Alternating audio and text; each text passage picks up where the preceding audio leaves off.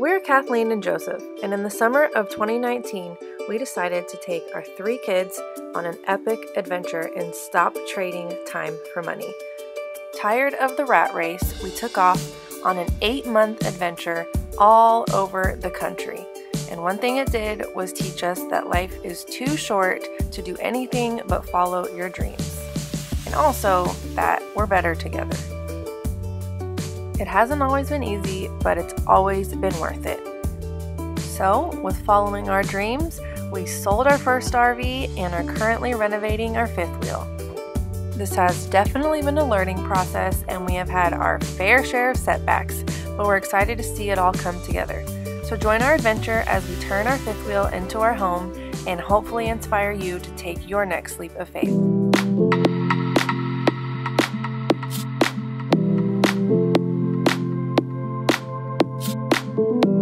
What's going on, sir? Y'all got a reservation? No, sir. We're just going to the park.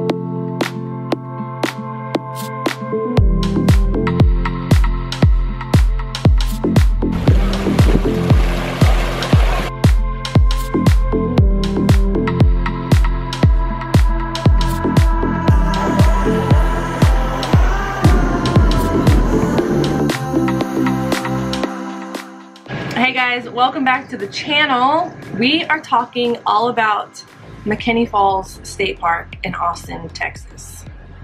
It was amazing.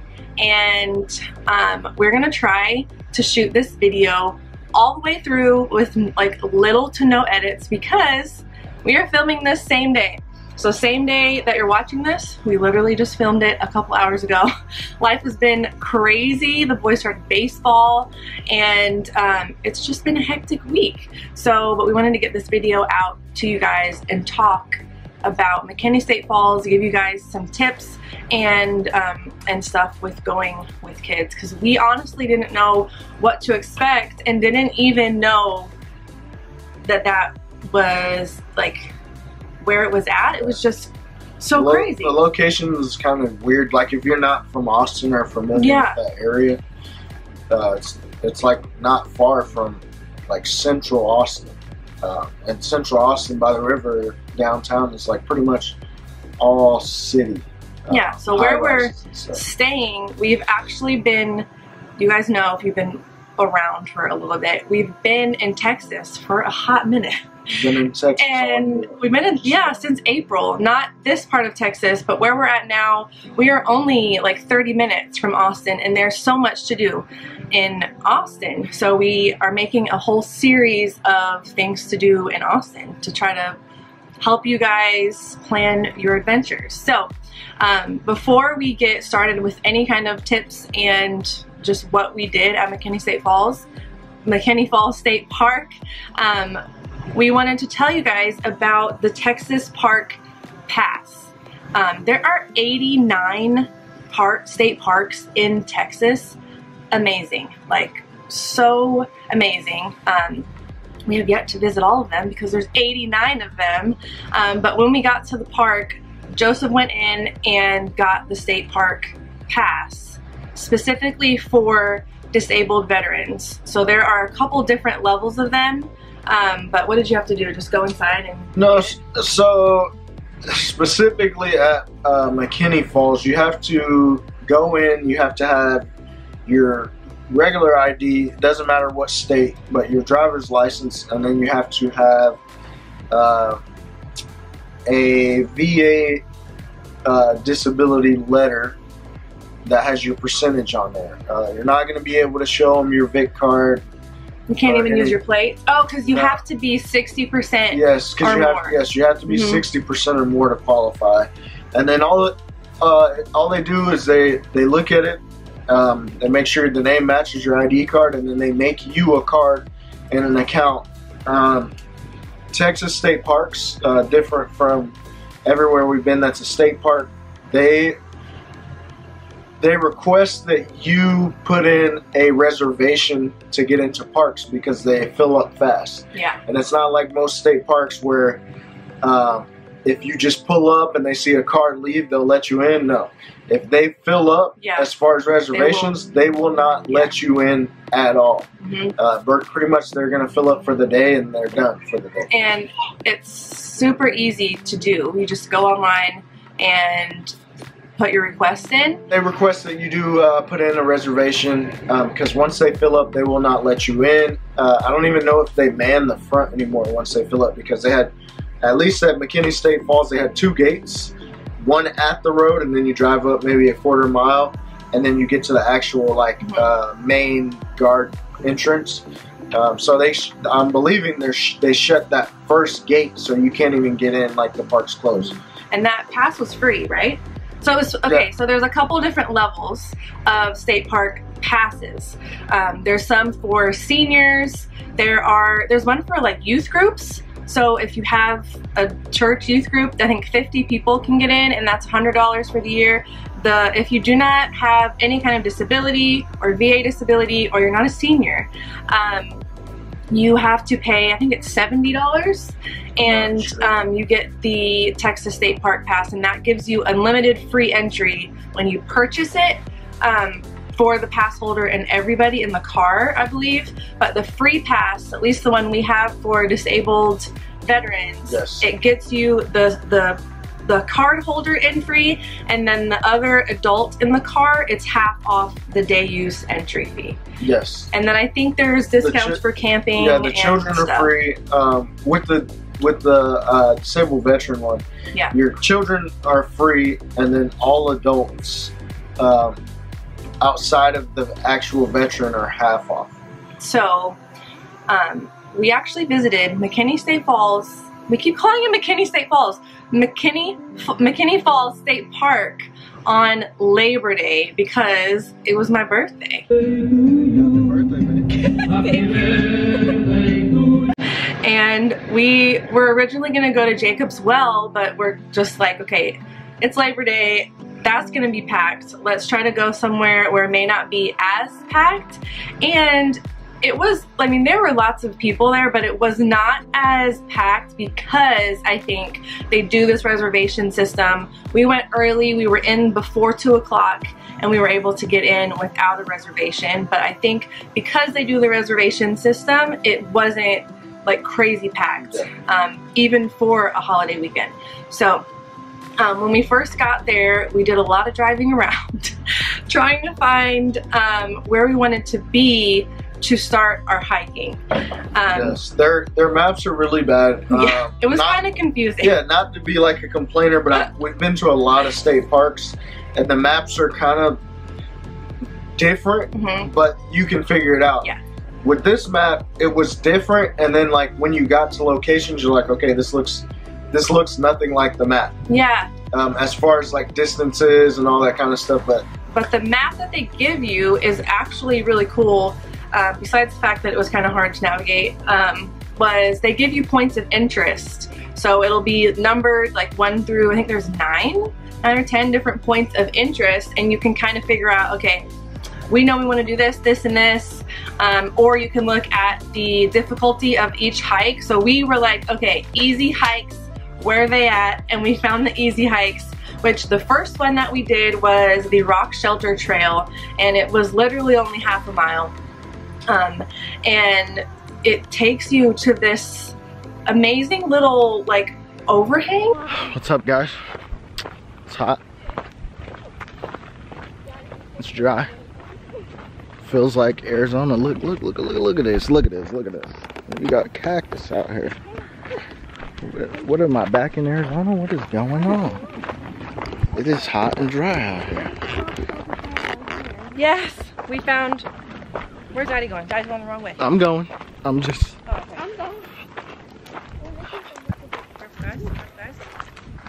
I'm going. You're pulling up the rear, Mom? Yeah. I was trying to talk to the camera. Okay, well, I'll pass it back. Where do we go from here? Okay, we're just gonna follow the trail down. Careful, guys. Where? We found, well, we came here to swim, but before we swim in McKinney Falls, we want to see the Rock Shelter Trail.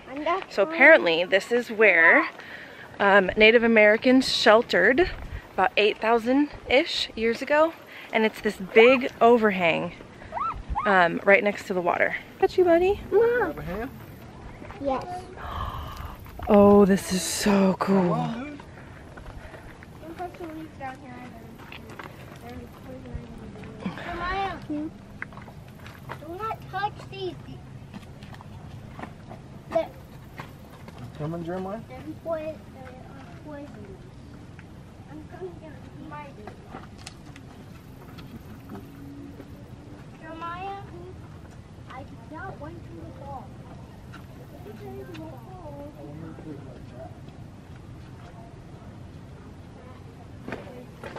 Oh, you can stand under here? Oh my gosh, you guys. How cool is this? This is where they shelter, right? Yes. Oh my gosh. Looks like brick to me.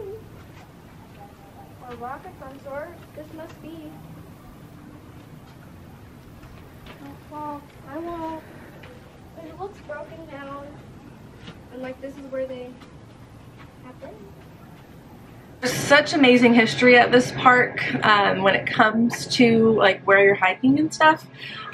It's worth going out there. Yeah. I would say with small kids, Be careful of spiders. there's spiders, and then there's like extreme drop-offs. So Yeah. like when we hiked that trail, one side is like the inside of a cave, the other side is probably a 30-foot drop-off. Yeah.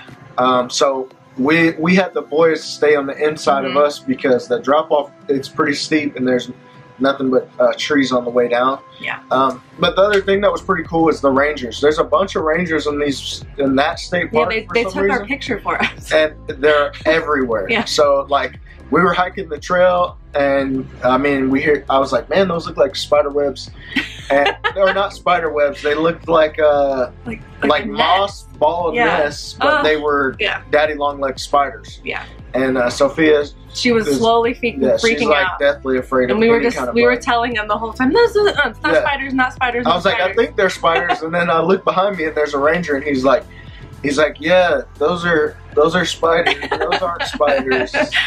And but no, they were really cool. They're Yeah. everywhere. So there are a lot of extreme like hiking There's elevations and stuff. tons But of there's a bunch of trails. rangers around. So if you were to like happen to fall or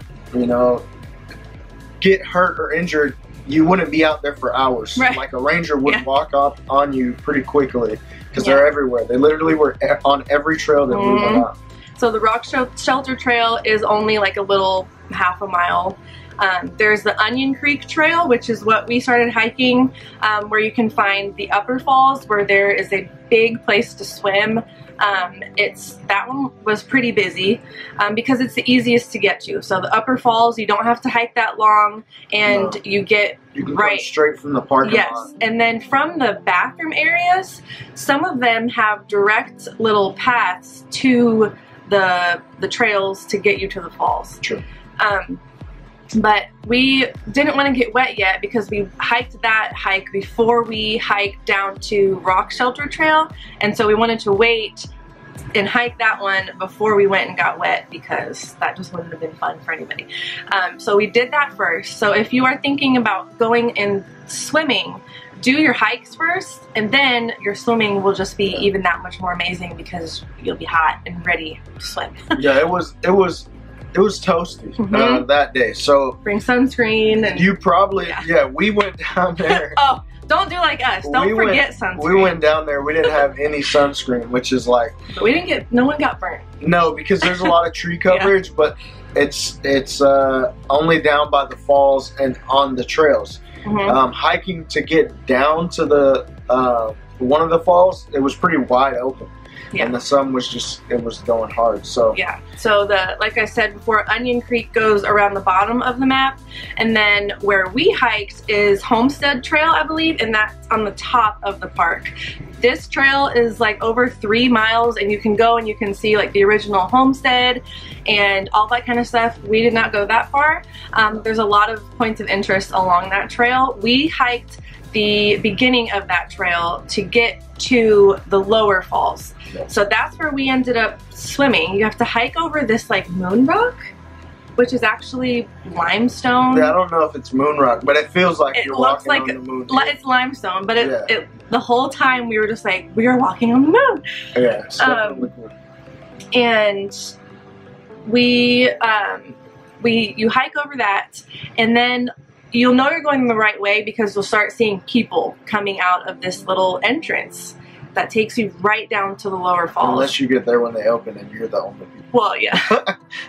When do we ever do that? Right? I'm like, yeah, there's no people, you won't know. And so that's the one that we did. There is a little like shallow area for the kids to swim, which is where the boys swam, and we just kind of hung out there and just played in the water. There is also like a cove that you can swim into, but it does get deep in the middle of this cove. So all around it is pretty shallow, but as you swim through it, it gets pretty deep and you can't touch the bottom unless you're just a gigantic person. And then didn't you say the rocks down there were slick? And the rocks are super slick. So I didn't take, Sophia tried to come with me to the cove, and then we went back because it just, I mean, there were kids. She's not a strong swimmer yet. There were kids just swimming all over there, jumping off of rocks. I jumped off a cliff because it was my birthday, and I just thought I needed to jump off the cliff, and it was so much fun. It's not super crazy high, but to get up there, you do have to kind of like either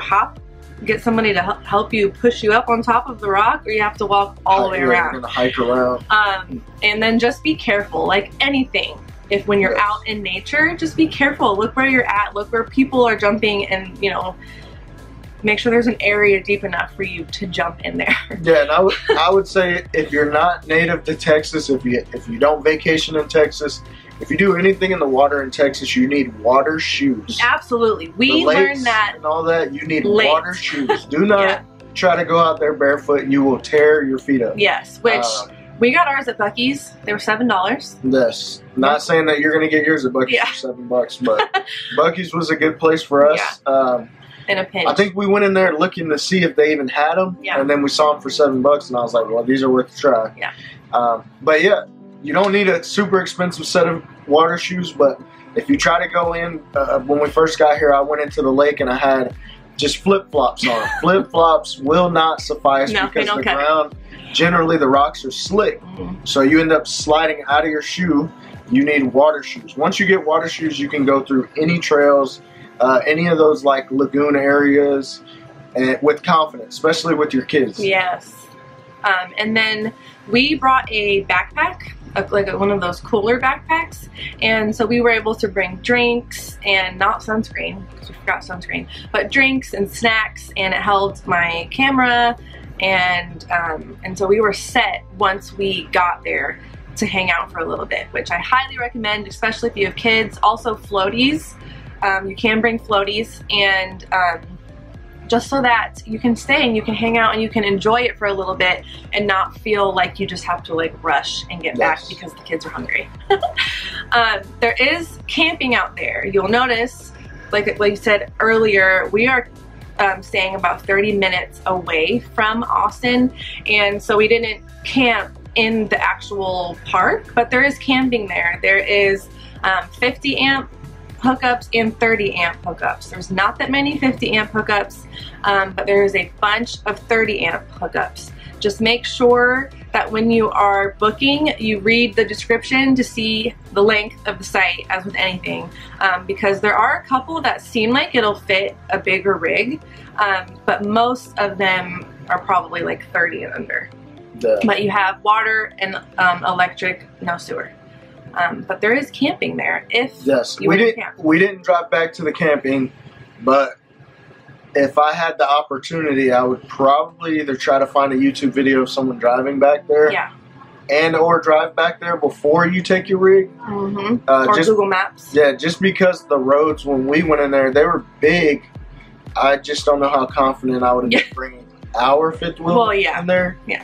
Without knowing where I was going, because there's a loop, but there's also a bunch of like one-off roads that go into cul-de-sacs. which just wouldn't be fun. No. We are gonna be creating hopefully a couple more videos here in Austin while we spend the rest of fall here. So make sure you are following and subscribe to this channel for more Austin adventures, and until next time, we will see you in the next video. Bye guys. Bye.